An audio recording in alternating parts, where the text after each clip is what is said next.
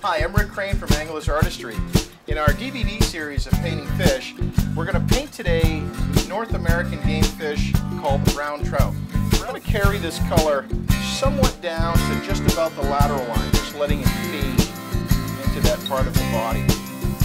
A little brighter up toward the top of the back, so that way when we're covering our color, it's more of an even canvas. Sometimes when skins dry, they don't dry very evenly as far as your tones and your colors are concerned. So this acts as a mask to put over our canvas.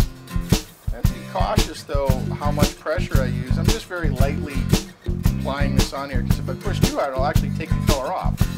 And that's the advantage of this technique, because if you have a situation where you think you got too much color in one spot, you can just absolutely just take it right off. How intense you want to see this color is somewhat based on how intense your reference pictures are and what you're looking at here for your fish.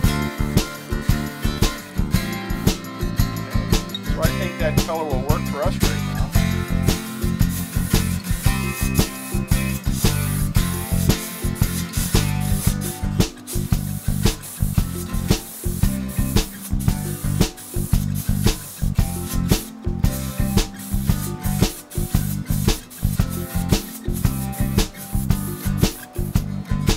The scrubber brush is most certainly the ideal brush to do this with.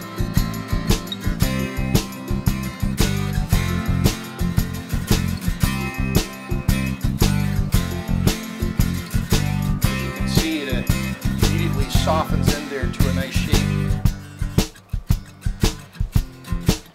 We'll make sure that we get both of the sides here. It's a soft, tissuey look.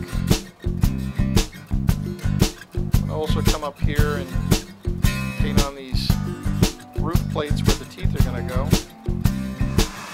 It doesn't take very much.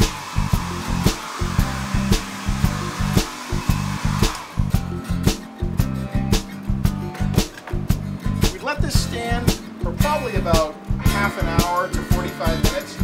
Then we'll kind of come back and we're going to put one more final coat on. We're going to preheat our surface, we'll put our gloss on, then our fish will be done.